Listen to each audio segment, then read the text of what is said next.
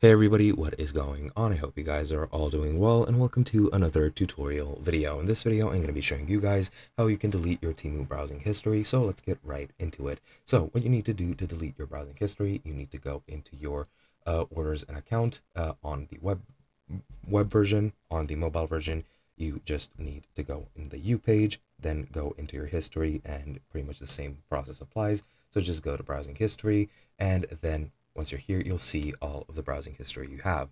Now, I'm not sure if there is a bulk option to delete these. I wasn't able to find it as of yet. However, you can very easily just manually delete all of these. Now, if your browsing history is way too full, then it kind of sucks because you do need to go manually and delete all of these, but it's not that tough, at least on the PC. You just need to hover over these three dots next to the or on the item that you want to delete. Click delete, and it's going to delete them very quickly.